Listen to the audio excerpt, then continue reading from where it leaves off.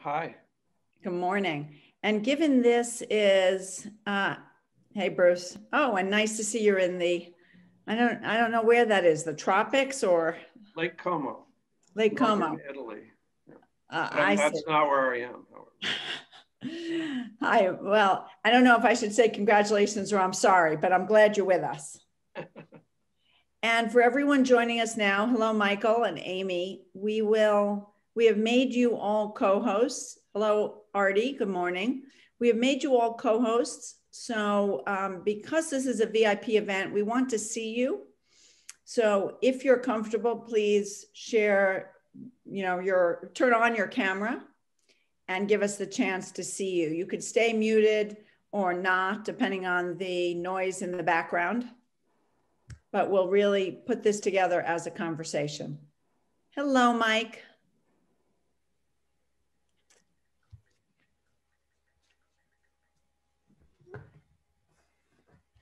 It is great to see everyone. And hello, Michael.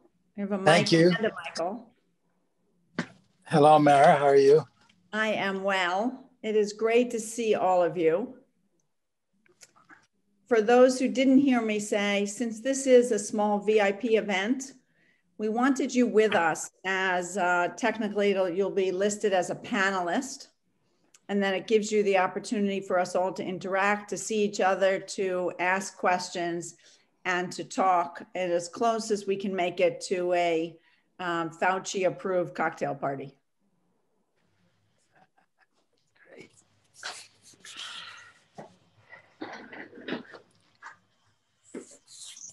Hi, Lisa. Linda, excuse me. And as everyone is coming on, most of you have probably done Zoom before, but if you haven't, depending on whether you're on your phone or your computer, but I'm going to guess most people are on their computer. On the bottom of your screen, there's a black bar that says mute, stop video, participants, chat. You'll see a number 1 next to the chat. That is a message to everyone, and that's a good area to put your questions in when you have them. You don't have to put your questions in there. You can speak and just ask your questions verbally, but if you did want to put them there, you're welcome to. Good morning, Allison. Good morning.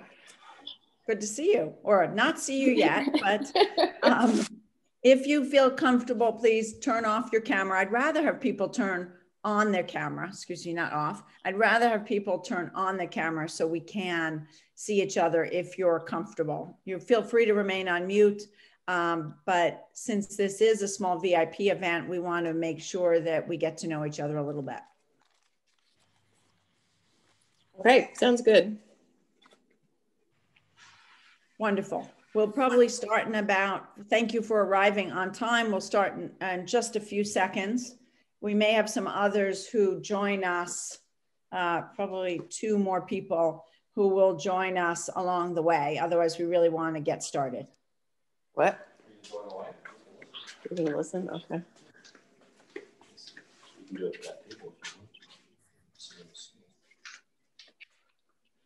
Great. So if you have noise in the background, stay on mute, but hopefully you can see us. And if you feel comfortable, please share your view and your camera. So with that, I will kick it off. If everybody's good, we'll have, as I said, I think we're expecting 2 more people to join after we get started. So first, let me say welcome.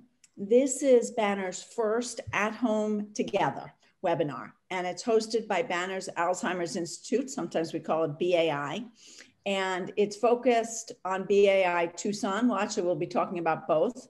And the name of our session today is Talking About My Generation.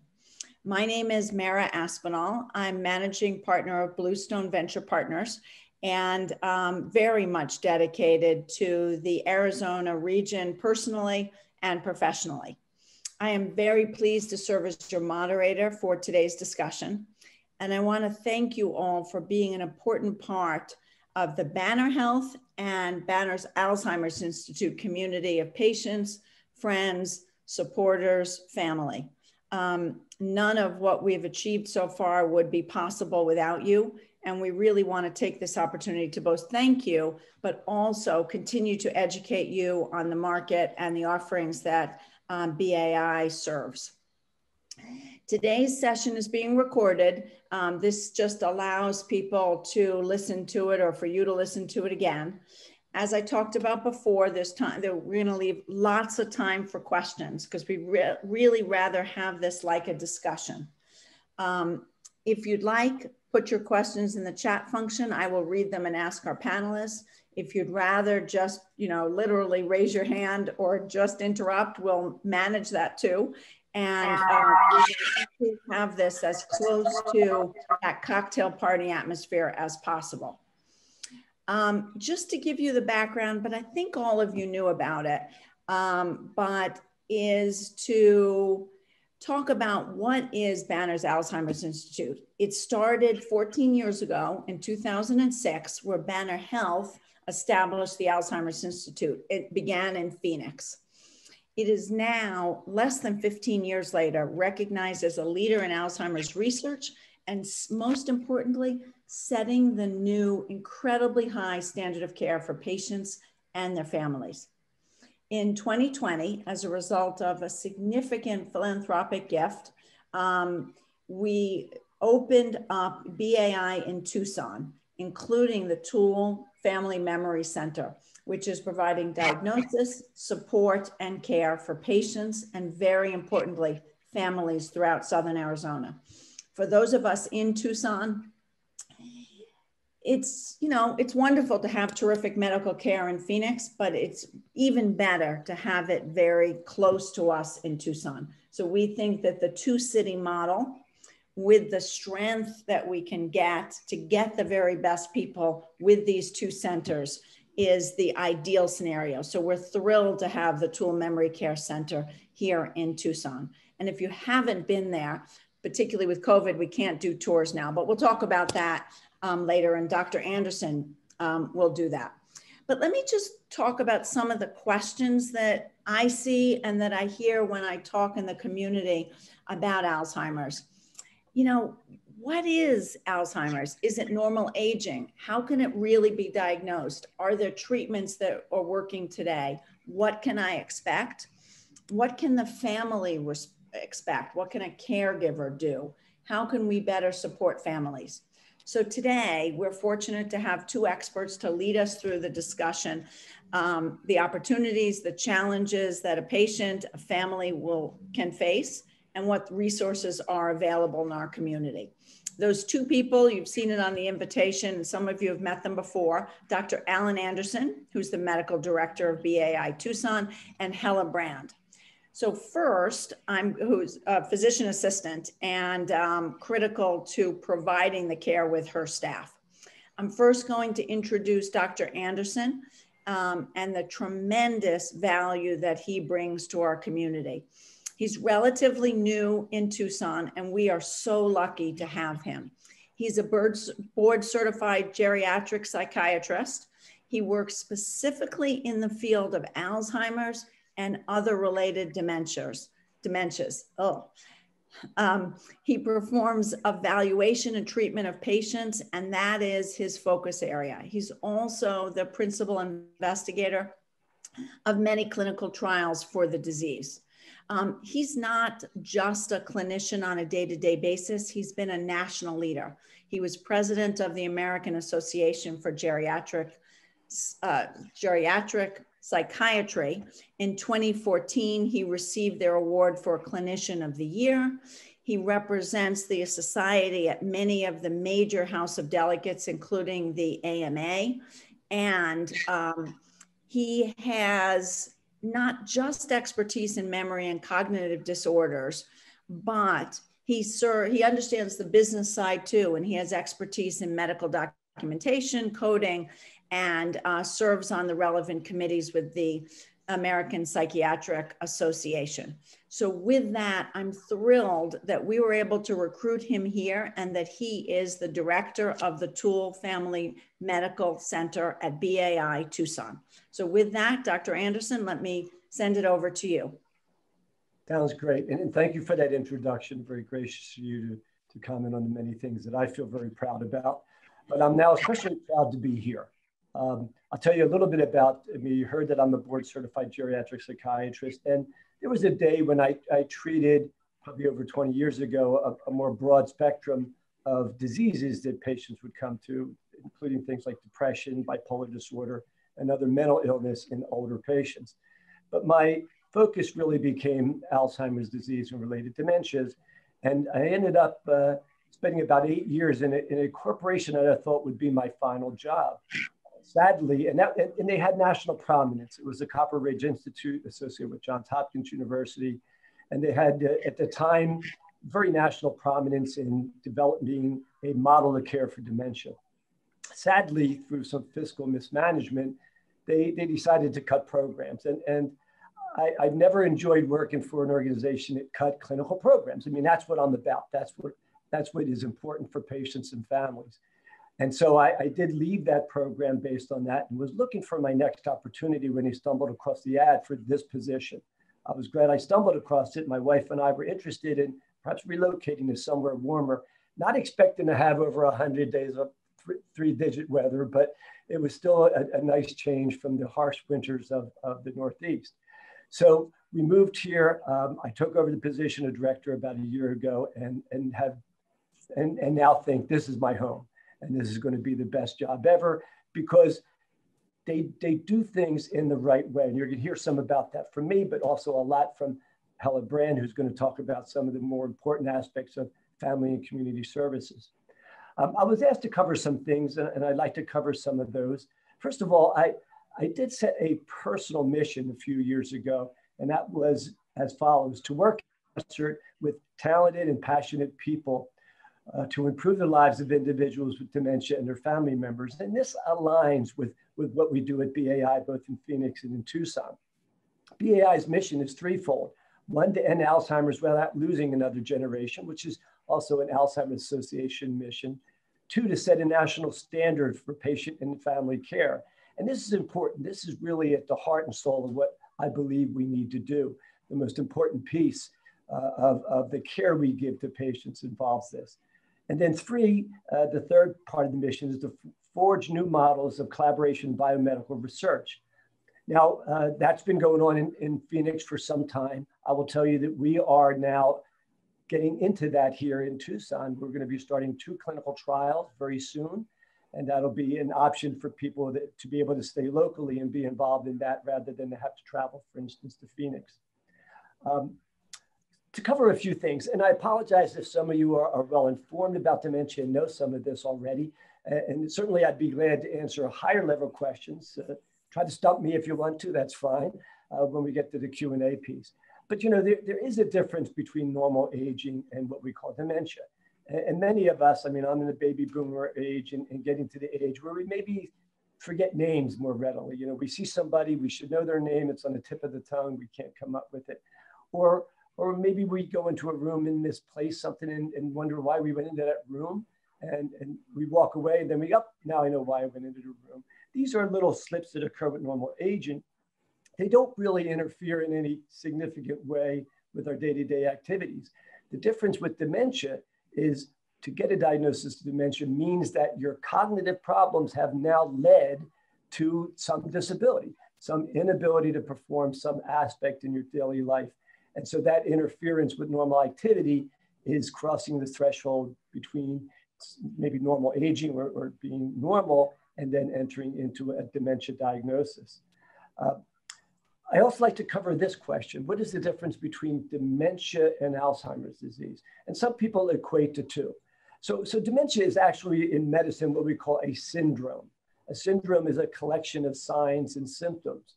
And basically the syndrome of dementia means as an adult, you lose some cognitive ability. And as a result of losing that cognitive ability, you have some problems in your daily functioning.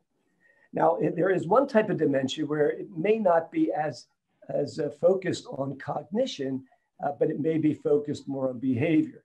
And so you can have sometimes behavioral manifestations, and that's very common in a disorder called frontotemporal dementia. But Alzheimer's is just one part of what dementia is. It's one type of dementia. So when we say dementia, we're not specifying what's the cause of it. It's just a syndrome.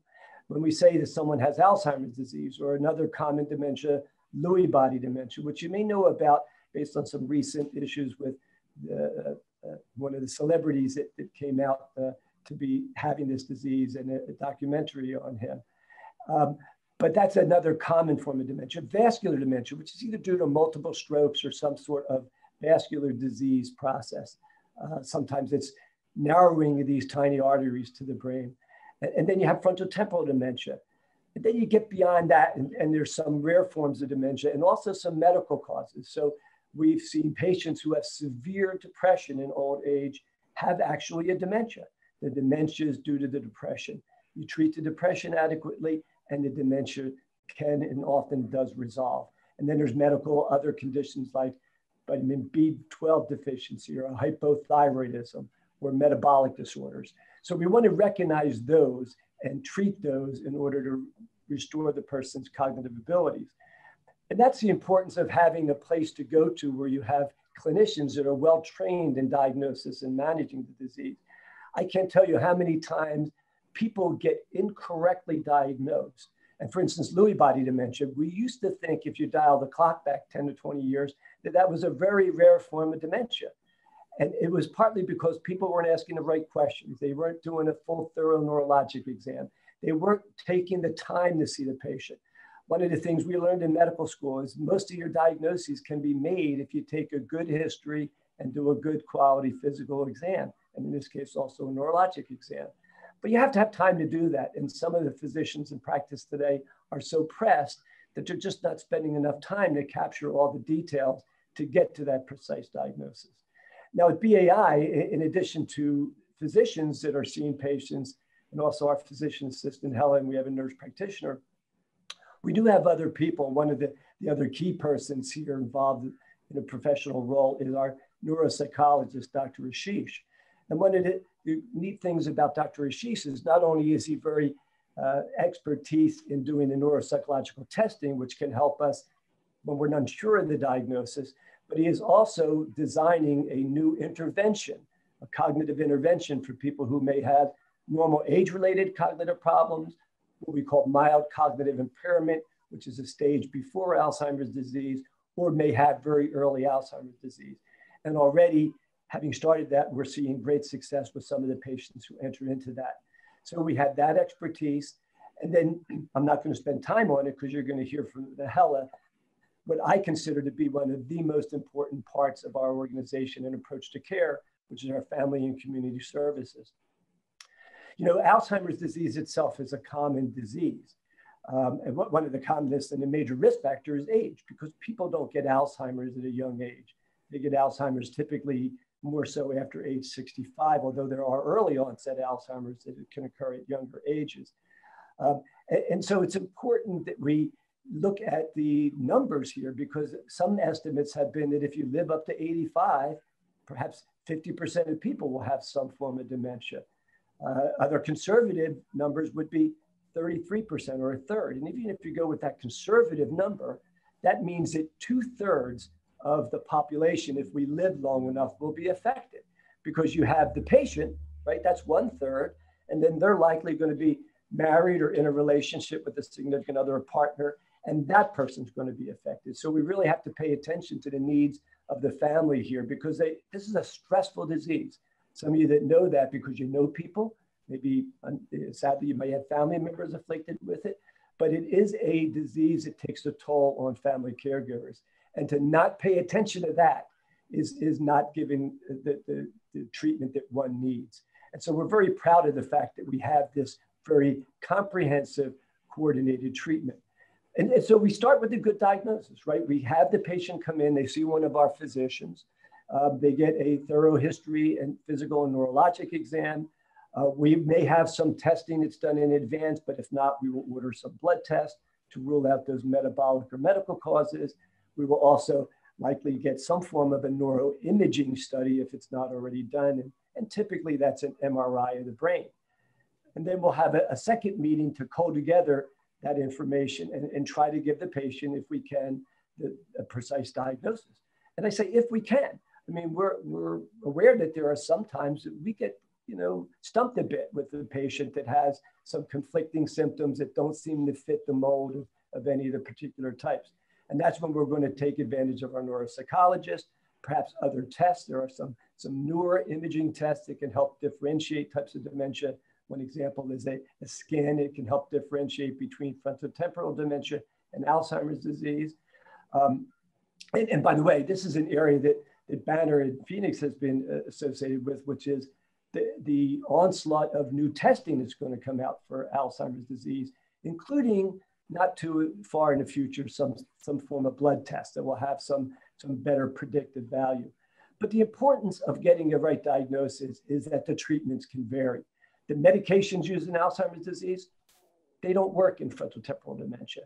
Some of them do work in Lewy body dementia. But we need to be specific to give the patient and their family some understanding of what the disease is and what the progression may be like. And that's why we hope that people would come in at a relatively early stage, because there's a lot of work we can do through our family community service folks in terms of planning. We want to make sure people have capacity to do things like wills, advanced directives. And by the way, just commenting on advanced directives, the most important thing is that people would get a healthcare power of attorney. I can't tell you how much that's important. And sadly, if people wait on that and they get to like a middle stage of the disease, they may lack then the capacity to sign those forms. And I can tell you that lawyers make a lot of money on some of these court cases where you have families arguing whether or not someone has capacity or not when they sign documents. So it's important to plan, it's important to project ahead on what lies ahead in the future, and then provide the family and the patient with the best treatment available. Some of you may be familiar with some things that happen out there in the real world, which is seeing a doctor and doctor saying to the patient, yeah, you have Alzheimer's disease, here's some medicine, see you in a year, good luck. Don't let the door hit you, in the behind, so to speak. That's not the approach we want for our families. We want a comprehensive approach that helps them navigate this disease, that gives them some hope. It's not a great disease to have. We have no cure yet. We do have some treatments that are promising in what's called disease modifying. Maybe questions can come up about that, but we don't have a cure. But that doesn't mean that we can't offer some hope for improving the quality of life. And that's going to be a major topic for Helle to cover in a few minutes. I think I've covered most of the things, and maybe there are some questions that come up, Mara, during the question and answer period. Yeah, thank you, Dr. Anderson. That was incredibly useful. There are already a question about MCI and whether that always leads to Alzheimer's or not. And I have a couple of questions, but let's hear from Helle, and then we'll come back to that and have a discussion. So I hope that works for everyone. Again, we structure this as very short talks, so then we can answer questions and really focus on what you want to talk about. So with that, let me introduce Helle Brand. She is a physician assistant, and most importantly, and you heard this from Dr. Anderson, she doesn't focus on one aspect of the patient, but really talks about the whole patient experience, treating the body, the mind, the soul of patients, and working with their families in a way that is effective. As we all know, Alzheimer's doesn't just impact an individual. It affects their loved ones, it affects their family, it affects their friends. She has experience with dementia as a former physical therapist who specialized in the care of older people and cognitively disabled. She serves to give the tools for living with dementia, to give caregiver support, and again, this whole body person directed care. As a PA at BAI, she works with families and patients in setting the standard of treatment for that particular patient. What I have learned from Helle, and I have heard her speak several times, is there is no one treatment protocol. The treatment protocols are customized for what works for individual patients. She's a noted lecturer. Again, like Dr. Anderson, this is not These are not just people who've worked here, but these are people who are well known in the Alzheimer's community more broadly nationwide. And she is a noted lecturer and sought after speaker, particularly working with the Native American and rural communities. She's got a great educational background, and we are thrilled to have Helle as part of BAI, and in particular BAI Tucson. So with that, Helle, let me hand it over to you. Okay, thanks, Mara. That was very kind of you.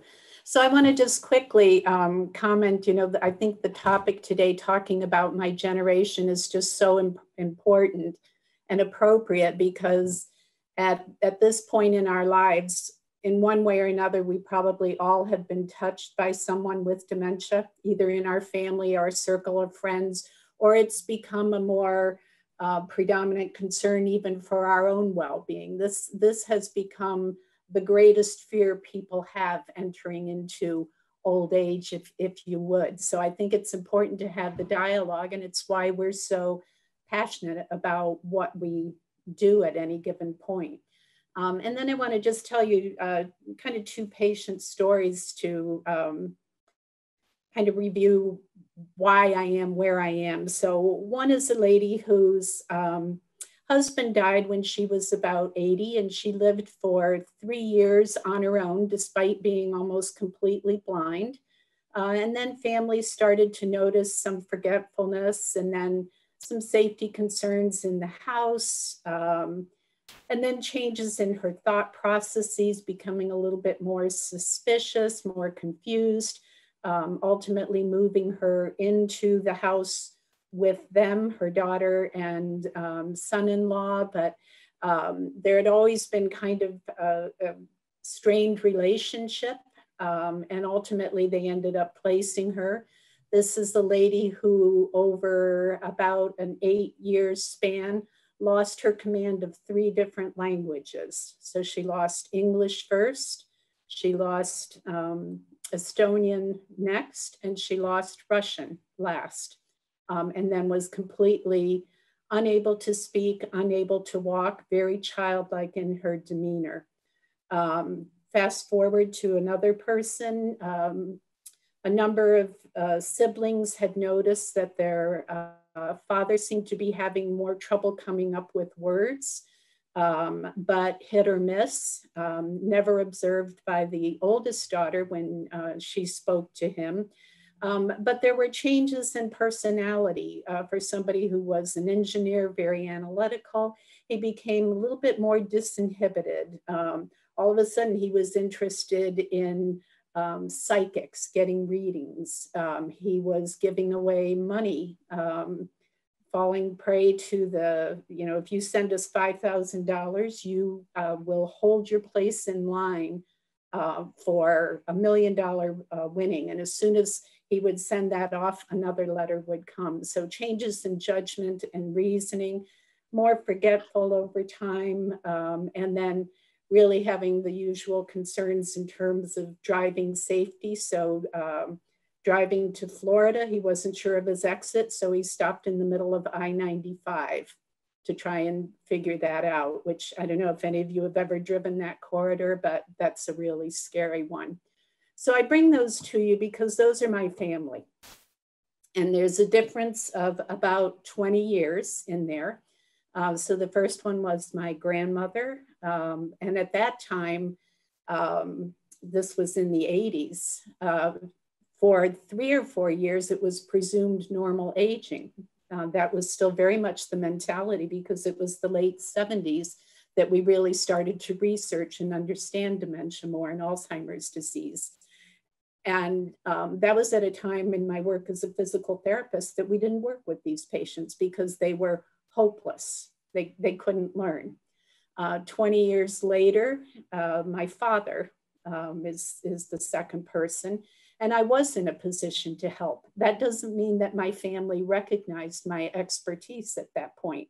As many families know, they all had their own assumptions. They all know what's best, and they're just going to do it their way. But and he had remarried with a woman who caused estrangement within the family, and that made it difficult. So even though I'm an expert in the field, it doesn't mean that I don't appreciate what families have gone through. But we were all ultimately able to get on the same page with him to help my siblings and even his wife learn the kinder, gentler ways we've learned to interact with patients over the years.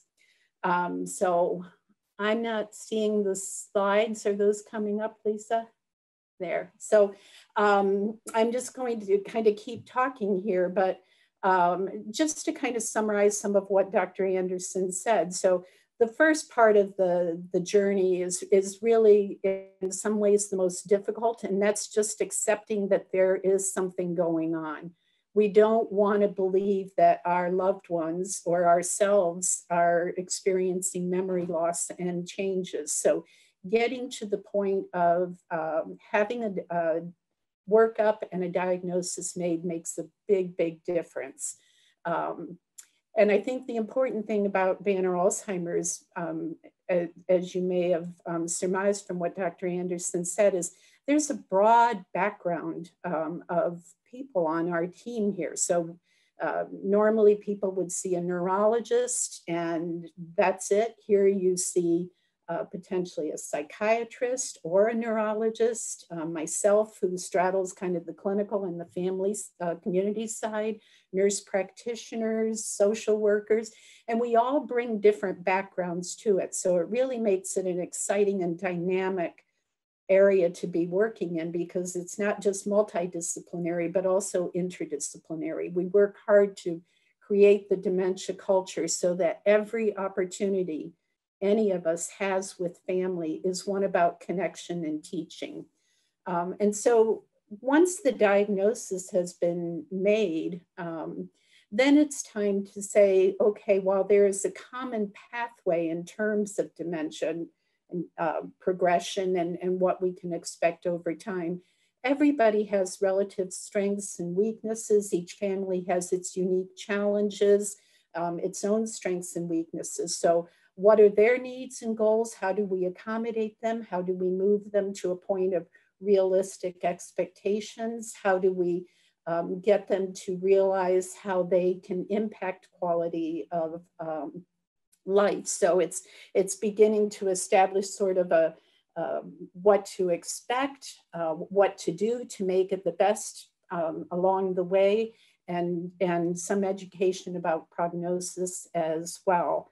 And the treatment options in that are really about addressing not only the cognitive symptoms, but the symptoms that are often associated with dementia. So it's not just a memory issue, it's language, it's judgment and reasoning, problem solving, it's changes in behavior and personality. So we see a lot of depression, anxiety, agitation, anger, paranoia, any number of behavioral changes, and how do we work with that? And then again, one of the unique aspects of our program when we talk about setting a new standard of care is that research is now accepted as a standard of care, offering that to people. So to be able to come to a clinic and have access to not just the doctors for diagnosis and management, but to participate in clinical research trials, and then to have the family and community services aspect, I think, is what really sets us apart right from the first moment somebody steps in. And then the rest is really, how do we help caregivers become the best caregivers that they can be? And that means being educated so that they understand, they don't get blindsided by what they see, they feel empowered to work with it. And I think most importantly, they learn how to advocate for their person. Next slide, please.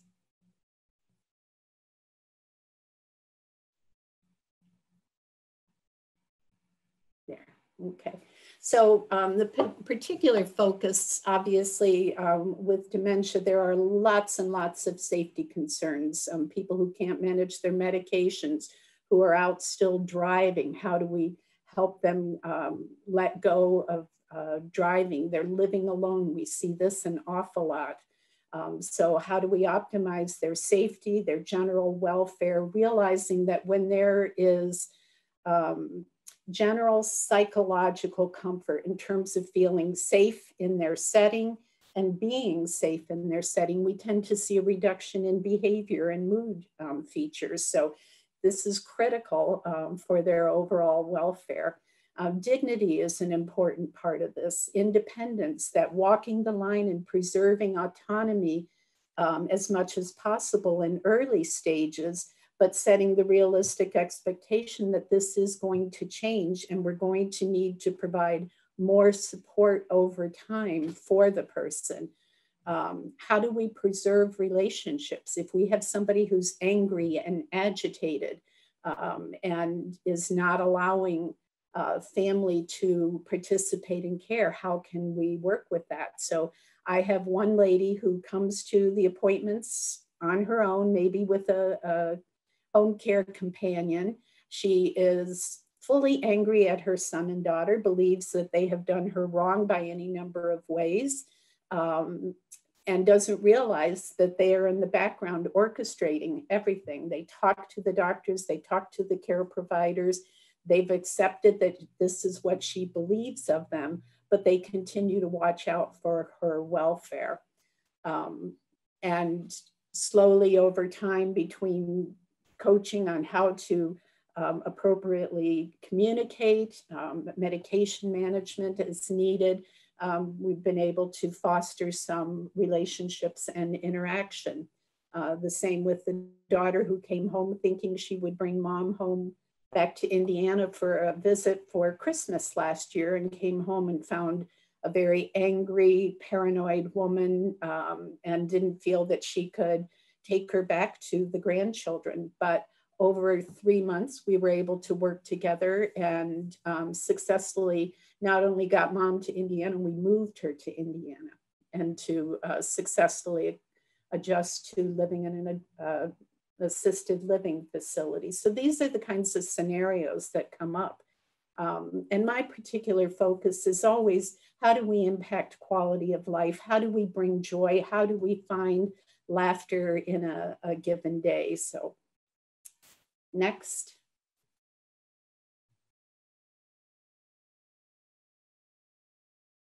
Okay. Oh, perfect. So, Helle. Close to the end. Yeah. Can you see it? Okay.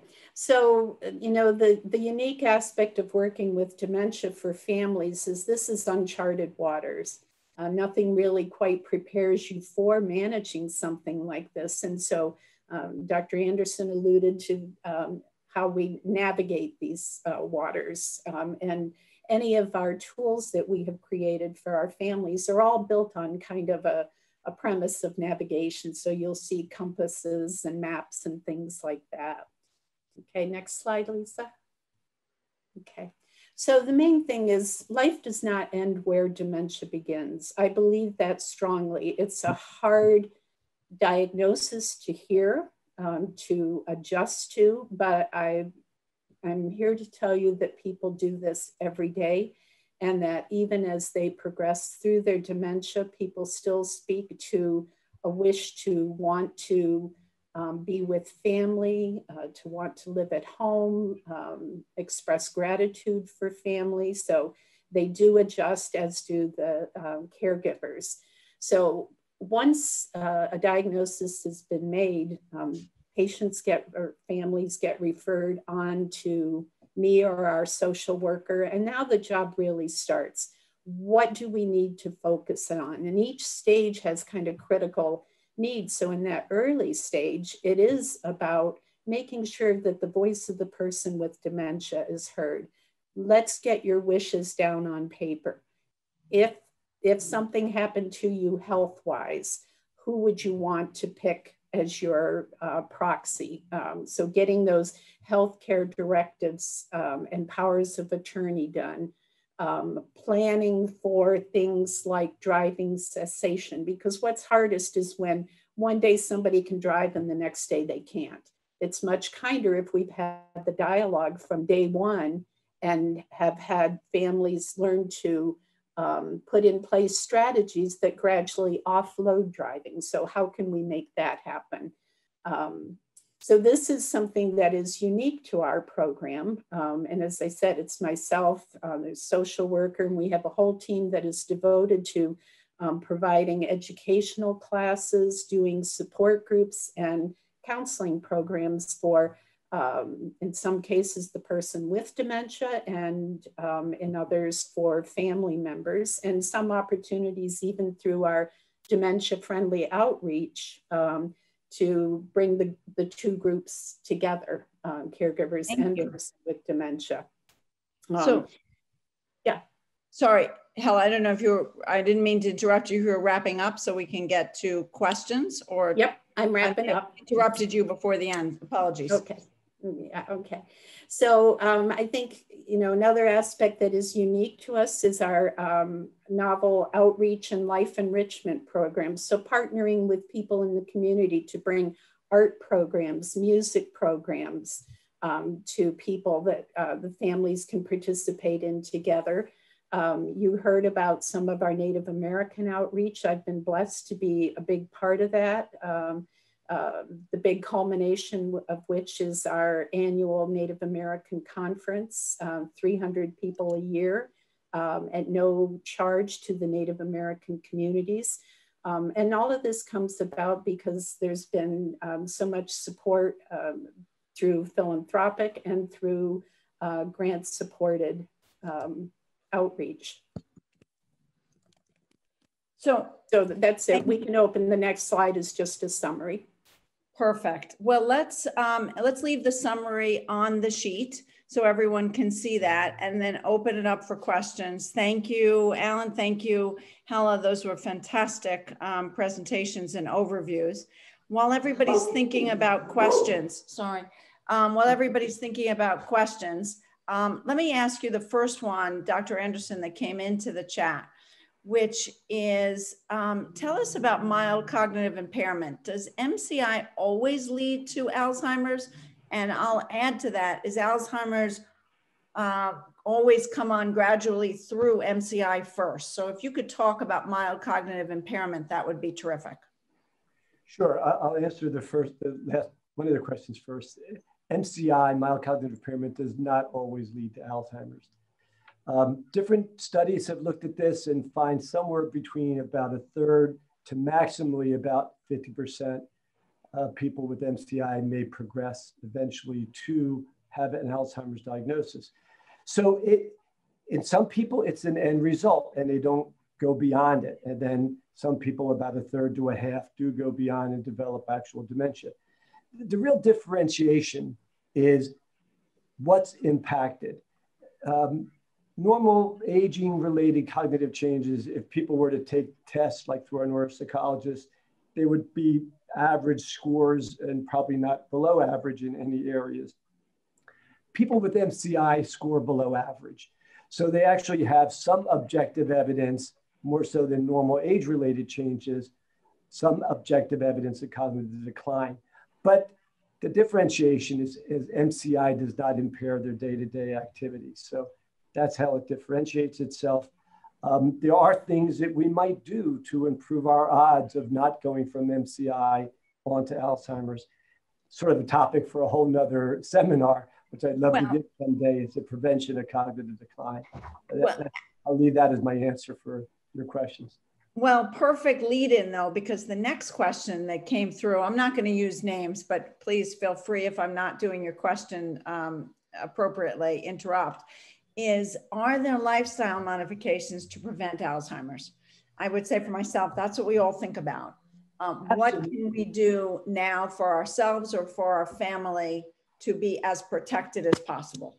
Absolutely. And having had to travel recently, I always go to the magazine stores and I'm always looking at what might my patients or families read.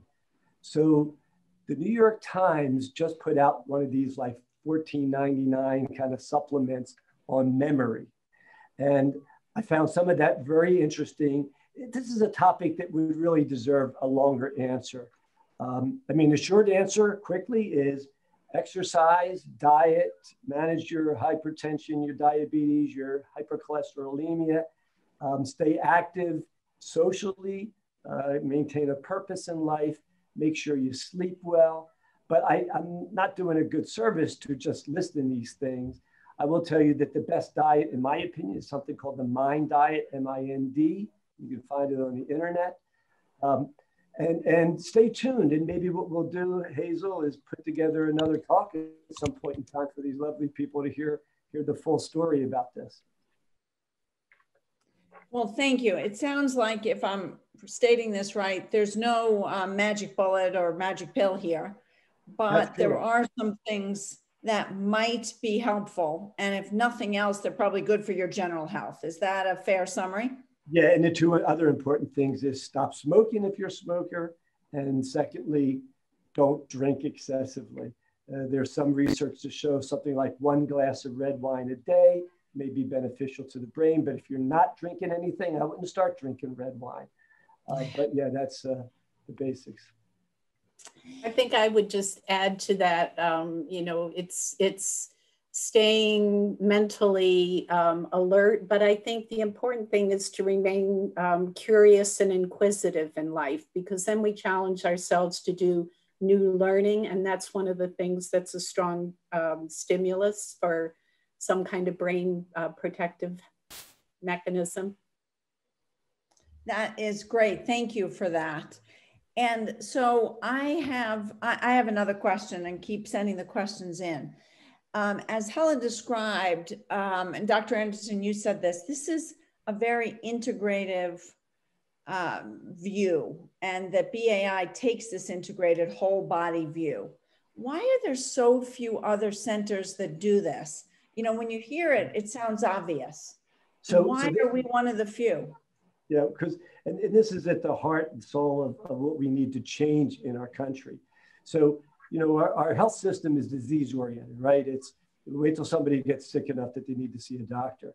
Well, we need to change that. And part of what we're thinking about at Banner Alzheimer's is how we incorporate things in order to, one, help prevent decline, cognitive decline and dementia, but also to manage it better with this comprehensive approach. But to get to the gist of your question, one of the reasons why more comprehensive centers don't exist, and mostly the ones that do exist are more academic centers at university centers, is because the funding through Medicare.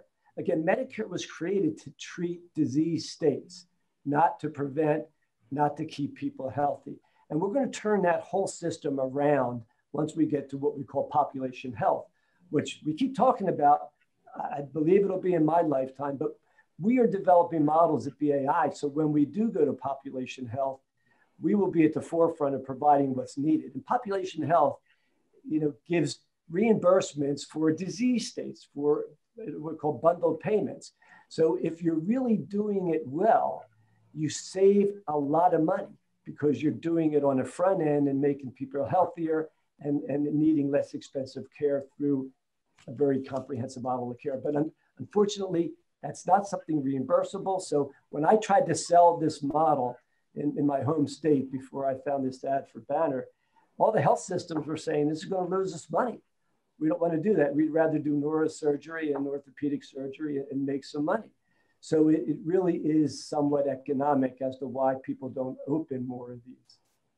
Well, we probably don't have enough time, but I think today, because there are a bunch of other questions that came in, but one question is, does that mean it's more expensive for the families? How does that work? And if not today, can people follow up with you? Because that may be a very personal question as to how payment is done for a family member who comes into the center. Yeah, and I'm going to let Helle answer some of this, but I want to say that, you know, Hazel and Mara, please share my email address with these folks. I'd love to have, you know, one of the things I'm missing is not seeing you in person. I thank you for being on Zoom, but I'm a people person, you know, and I really miss that opportunity to have you sitting in front of me, right? Hopefully at some point we will tackle this COVID stuff to get to the point that we can do more in person, because we got this great education room, this great library, but we can't even use it right now. And it's very sad that we just have these resources that are sort of put on hold. But please, whenever we get the opportunity, I welcome you to tour here.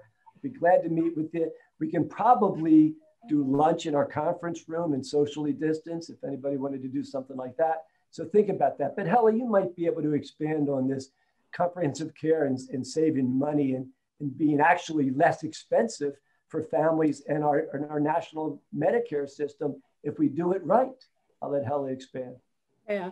So first off, most of our people qualify under Medicare, so they do get covered for their visit. And then we recognize virtually all of the other insurances that are out there. But a big part of this too is to look at models, you know, some of the support group models, for instance, on ambiguous loss in caregivers. And if you bring caregivers together on this topic and address the grief and or depression they may be feeling, now you're saving money in the long run. If we're working with families to recognize signs and symptoms of delirium, a sudden change in mental status related to some underlying medical issue, and we can get them to their primary care for a quick evaluation and response rather than to send them to an emergency room that is confusing, disorienting, and distressing to them. Are we saving more money in the long run? So managing the associated symptoms on both sides, the person with dementia and the caregiver, how is that impacting the health system? So we've got lots of little subsets that we look at that, but I think there's room for more of that.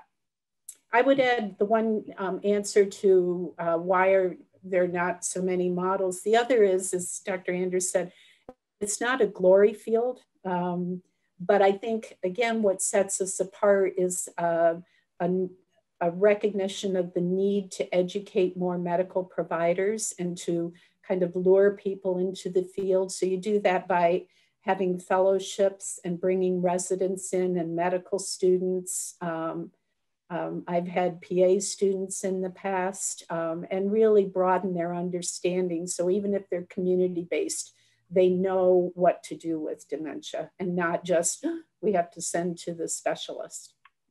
Yeah, no, and I will comment, I'm kind of glad it's not a glory field and paid very highly, because then you'd have people that would just do it for the money. Right now, we have people that do it because it's their passion. Yeah, so I'm glad they're not here to do a job, it is a passion. Yeah. Well, thank you for the two of you having the passion with your teams. Another question that comes up a lot is clinical trials. How does somebody get into a prevention trial if they are concerned or they, for whatever reason? How do patients get into clinical trials of new drugs? Do you sponsor that in Tucson and Phoenix? How does that work, and what is the time frame that somebody, well, I'll get to time frame afterwards. How does that work, and how can people join potential trials? So we are, as I mentioned, starting 2 clinical trials over the next month or so. We'll hopefully be screening people within a week for the first trial. The trials we are doing are treatment trials for people who have dementia. So are treatment trials, right? Treatment trials, yes. Okay. So the first one we're going to start is an infusion study.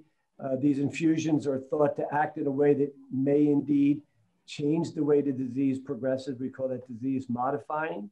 And the second trial we're doing, it's kind of an exciting one that I think is kind of unique, is we're going to be involved in a microbiome study. So this is a study that helps correct some problems that are going on in our microbiomes, which has been studied and shown to affect the brain. And so that's kind of a very unique treatment. I have an interest in prevention. So I do think as we continue to expand our clinical trials, I would love us to get more involved in some prevention trials at some point.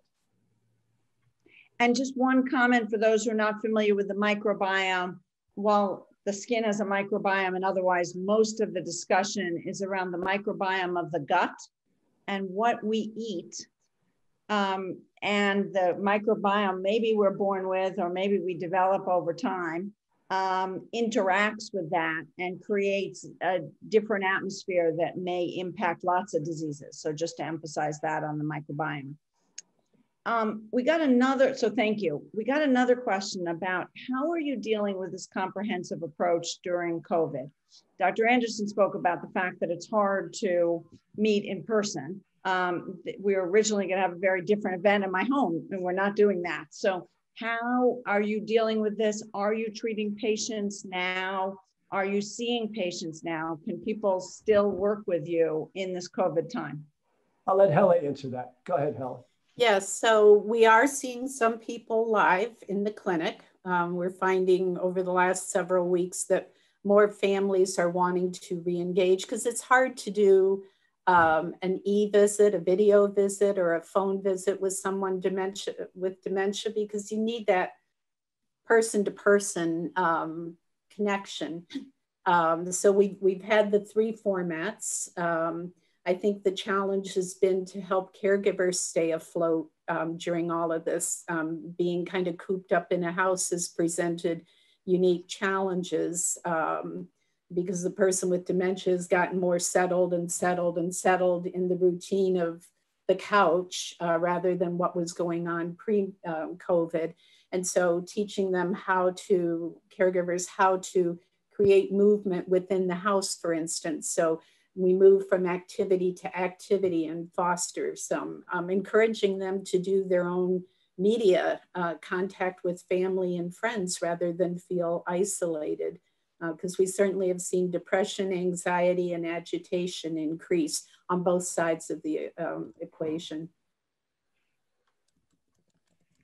Super. Other questions that we have? We probably have time for one other question. I have another one here. What kind of time frame? I mentioned time frame earlier, and Dr. Anderson, you talked about diagnosis and the balance there. What kind of time frame should a family expect once they start talking to you to get some sort of clarity on diagnosis and how to move forward? Understanding it's personalized, but just give us a range of what the expectations should be. Yeah, so, and that can be very variable. I mean, for instance, there are some people that come in that all the diagnostic studies that I might need to rule out other things are done. So they already come in with neuroimaging, a full set of blood tests. You know, it may be pretty clear by the family history, by the history the patient gives, that it's a case of Alzheimer's. Now, you know, it's not common that I would have that in every patient. There are some patients that it may take several visits before there's a comfort level in saying, this is what I think is going on. And so it really can vary from getting some feedback at the initial visit or having several follow-up visits. But we really hope that within several visits, we're giving something to the family that gives them some understanding of the underlying disease. And then at that point, you know, getting them hooked up with the appropriate services that we offer for the comprehensive treatment. And does it, can you get clarity? You know, there's been a lot of discussion, both in the public, in the broad media or otherwise, that it's very hard to make a diagnosis. You talk about dementia as a syndrome.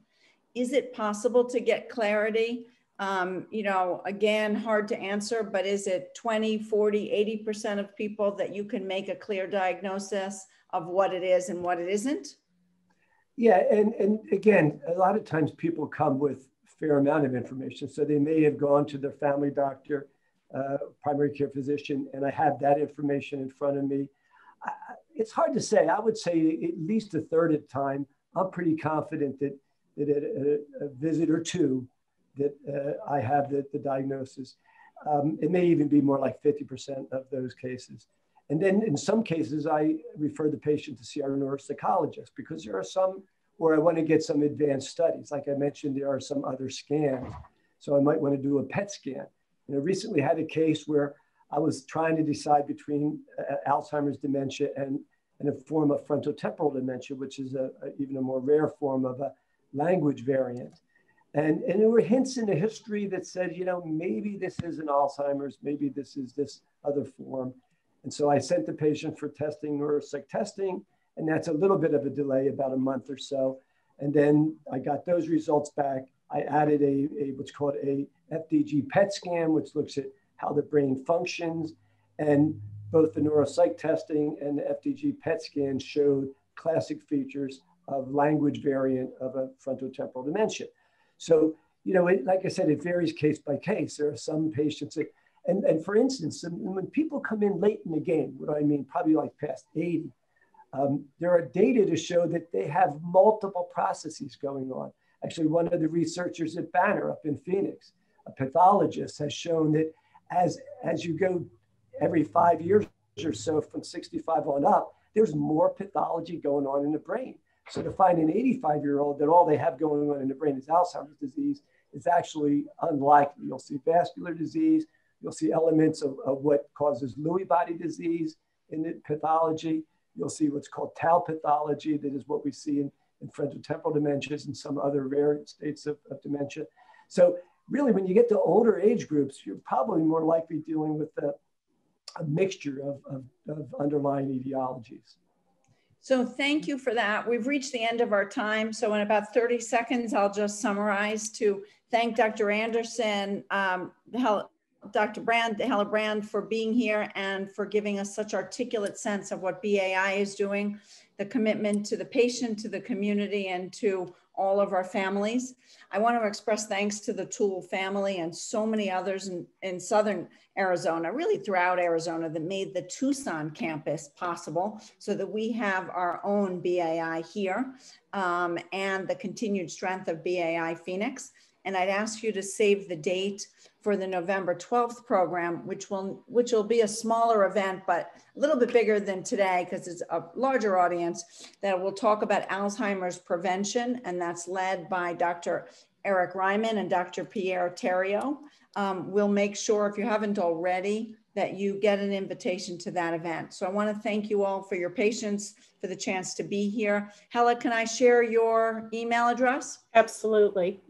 So in the chat, everyone has it. You can get in touch with me or Hazel, but it's basically first name dot last name at Banner Health.